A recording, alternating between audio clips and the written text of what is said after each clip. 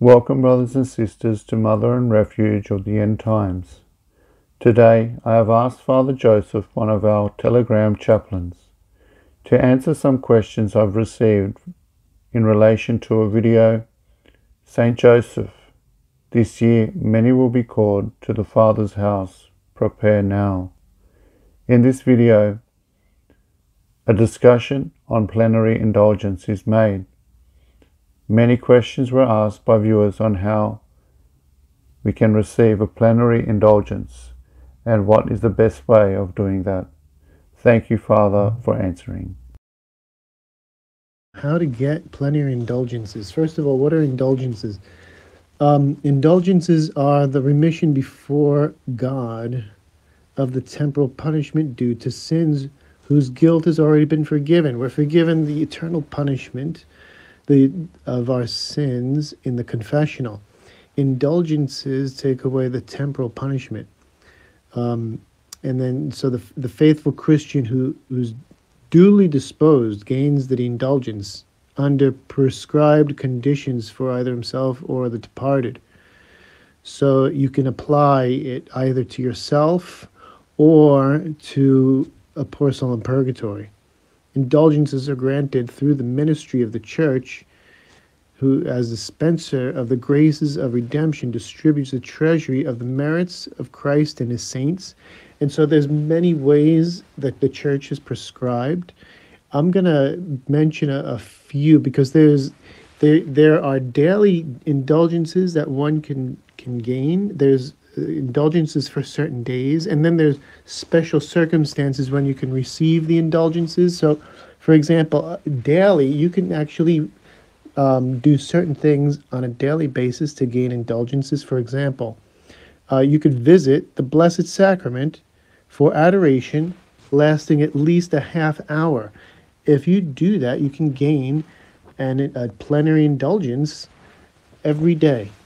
As long as you make the intention, you pray for the Holy Father's intentions. That's what you need to do to gain any of the indulgences. Always pray for the Holy Father's intentions and fulfill the necessary conditions. That means to be in a state of grace, which means you have to have confessed at least 8 days before or after.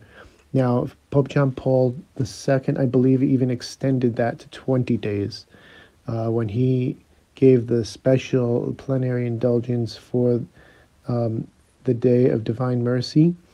On the second Sunday of Easter, he extended the requirement of the confession 20 days before or after performing the indulgence. So anyway, other things you can do on a daily basis is, for example, the Way of the Cross. If you pray at the stations of the cross where they're illegitimately erected, like in a church or a chapel, you can gain an indulgence. Or listen to this, even devoutly reciting the Marian Rosary in a church or in a religious community. You can read the sacred scriptures, a spiritual reading for at least a half hour.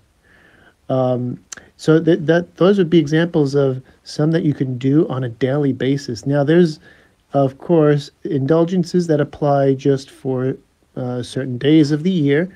For example, during Lent, if on any of the Fridays, if you recite the communion prayer of our Lord Jesus Christ crucified, you gain a plenary indulgence. On Easter, the Easter Vigil, when we renew our baptismal vows, you can gain a plenary indulgence.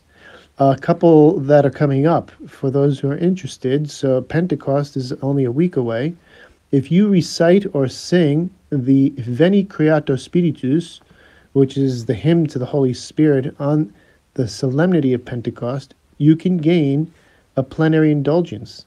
Also, if you devoutly participate in a solemn Eucharistic procession on the solemnity of the Corpus Christi, the body and blood of Christ, you gain a plenary indulgence, and that comes a couple weeks after Pentecost. Also, the Sacred Heart of Jesus is coming up after that, and when you recite the act of reparation, which is there's the Jesu Dulcissime Redemptor prayer. You can also gain the indulgence, and so it is for several solemnities during the year. I'm not going to read all of them, and especially during Poor Souls Day and the octave of Poor Souls, you can always gain, if you go and visit a church or a cemetery, you can gain a plenary indulgence on those days. And then there's the special circumstances when you can gain a plenary indulgence. I'll mention a few because some of them are so accessible. I bet you people don't even realize they can do this.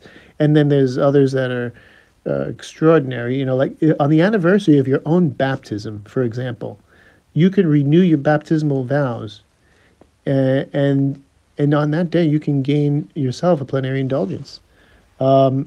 If a family consecrates itself to the Sacred Heart of Jesus or to the Holy Family, and they recite any duly approved prayer before the image of the Sacred Heart or the Holy Family, that family can gain a plenary indulgence. So if you have an image of the Sacred Heart in your home, and you do a consecration for the first time, then you can gain a plenary indulgence. Also, if you visit any church on its patron saint day, there you recite an Our Father and the Creed in that church on the day, or the day of its dedication. If it's like the first day it's being opened and it's being dedicated by the bishop, on those occasions you can gain a plenary indulgence. If you do a retreat that lasts 3 days of spiritual exercises, you can gain a plenary indulgence as well. There's so many others. For example, you know, if you go to a celebration of somebody, the priest's 25th, 50th, or 60th or 70th anniversary of their ordination, if you read and you assist that ceremony, you can actually gain a plenary indulgence. Or at the very first mass that the priest celebrates after he's ordained, his very first mass before the people, that's not his ordination mass. The faithful that assist that mass can gain a plenary indulgence. Here's one that we're in the season of Holy Communions, at least in the Northern Hemisphere. If you go to if you are the recipient of Holy Communion for the first time, so the first communicants, they receive the indulgence. But anybody who assists the Mass of the First Holy Communion also can receive the plenary indulgence. So if you go to the First Holy Communion of your brother, sister, nephew, cousin, whatever friend, you can gain a plenary indulgence. There's so many others. These are just some examples. I really hope you try to do that. The more we do it, the more we get sanctified. Yes, of course, we're taking days off of purgatory, hopefully, but we also grow closer to Christ. The more we do these plenary indulgences, the more we're filling ourselves with the graces He won from redemption. So take advantage of this, and remember to have the intention of at least applying it to yourself or to a poor soul in purgatory, and in this way you do so much benefit for the whole church, for yourself. And one other really interesting thing, just so you know, mystic, her name was Maria Shima. It was revealed to her many things about the poor souls in purgatory, and I think our Lord told her that most souls go to purgatory on Christmas Day, and on other feast days as well. And one of those feast days that he was mentioned to her was Ascension Sunday. We're celebrating Ascension Sunday. So today, if we offer up indulgences for the poor souls, I highly recommend that you do so. Many will go into heaven today. So let's do that. Let's offer our indulgences for the poor souls on this Ascension Sunday when we celebrate the glorious ascension of our Lord Jesus Christ, when he brings human flesh for the first time into the presence of God in heaven. And we celebrate with great joy this day. I'm sure will help so many poor souls if we offer up our indulgences.